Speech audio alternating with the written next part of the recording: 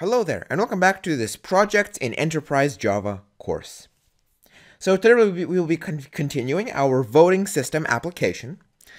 And last time we went over the very basics of setting up our connection to a database. Today we're going to be going over how we can utilize DDL, or Database Language. And we're actually not going to be, utilizing it to a very large extent, but we're just going to be, creating a very basic entity and then, seeing how that translates into the database itself. So what table it creates, essentially. So without further ado, let's jump right in. So let's go and actually now create a new package here. We're going to start to create an entity, and we're going to see exactly how this auto DDL works. So we're going to create, why am I creating an enum? I need to create a package. So we're going to create a new package here, and this package is going to be called com Eduonix voting system dot entity. There we go, and now let's create a new class inside here, and this class is actually going to be called citizen. Okay. Finish. There we go. Now our class citizen will have the annotation at table, and then let's import it. Let's import JavaX persistence. It's usually the best. And then the table, and then we're going to have the table name as citizens. Now there is some argument over whether when we create something like this, what seems to be the problem? All right, name equals citizens. There we go. All right, so there is some arguments whether if you're creating something like a citizen or a person or a school table, whether you should call the table citizen or citizens, or table or tables, and so on. So personally, I prefer to use citizen, since really we're not storing a citizen in the table, we're storing citizens, multiple citizens. So yeah, generally speaking, it's not really wrong either way. All right, so now that we have our citizen, we can actually do at ID. Okay, so this just adds an ID to our citizen, and we're going to see exactly how this works in a second here. We're also going to add at column name equals ID.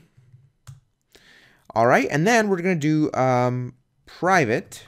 Whoops, nope, wrong place. Private int ID. And actually, no, let's do long. It has to be long. There we go. So now let's go ahead and actually import ID.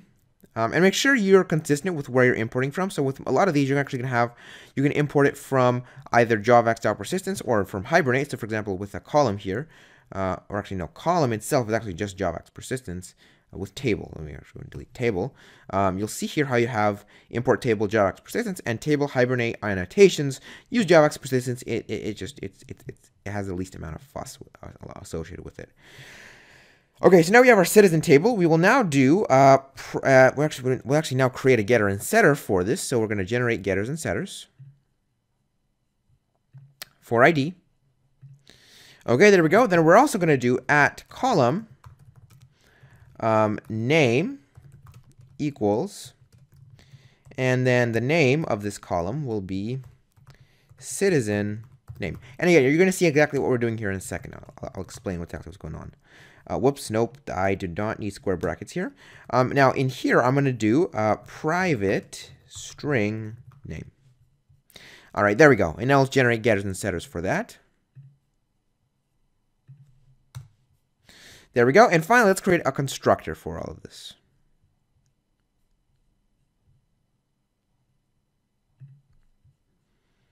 All right, and okay.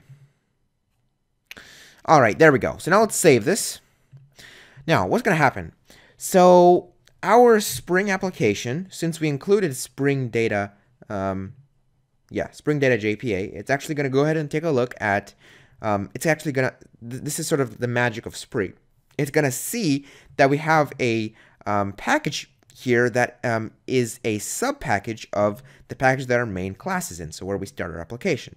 It's going to see, so here you see how we have a com Eduonix voting system.entity. So this is a sub-package.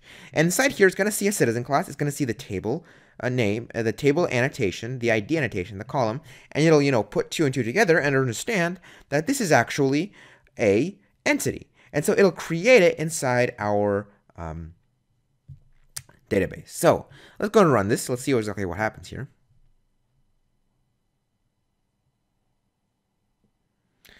Any day now. All right, Spring Boot.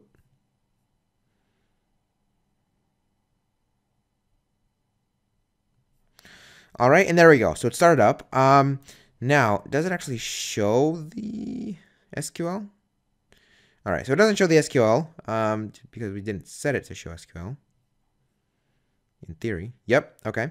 But now, in theory, if we go to our MySQL, go to terminal, let's go to cd/user/local/MySQL, and then cd/bin. No, we're just gonna do /bin. I'm actually going to take a look at this. I already forgot the exact. There we go.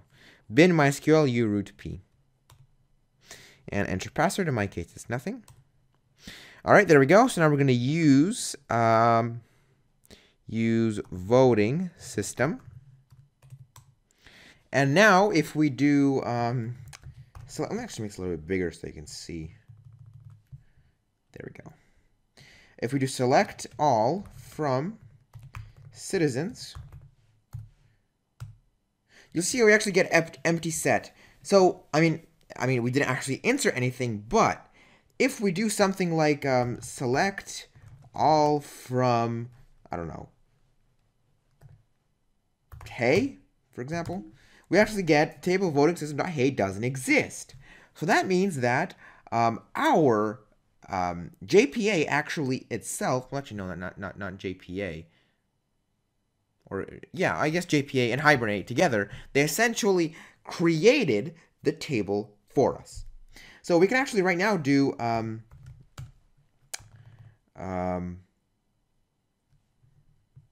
insert into citizens, and then ID name, values 1 Bob. Okay, so unknown, column name, and field list. What is the problem? So, oh, it's citizen name. There we go. That makes sense. Not name, it's going to be citizen name. There we go. And now if we do select all from citizens, we get ID 1, citizen name, Bob. So there we go. So we've effectively used JPA and Hibernate to effectively automatically configure our database as necessary.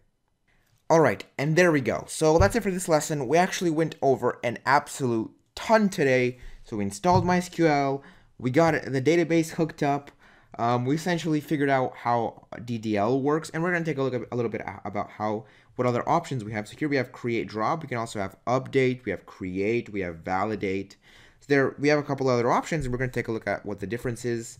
And what's also important is that DDL, it's pretty cool. You know, you don't have to configure your database, but it should not be trusted in production. So if you actually deploy your application, it's not good. It's not good. You're gonna have problems. I mean, not deploy it like run it. I mean, like deploy it like with actual users using it, and it's actually like released, sort of. It's not a good idea. Okay, so for homework, your job is to create another entity class. Right here under entity, we're gonna have citizen. We're also gonna have candidate as well. So candidate, for now, he will also just have an ID and a citizen name, and that's all. So anyway, thank you for tuning in into this Java project course. I wish you luck with homework, and I'll see you next time. Till soon.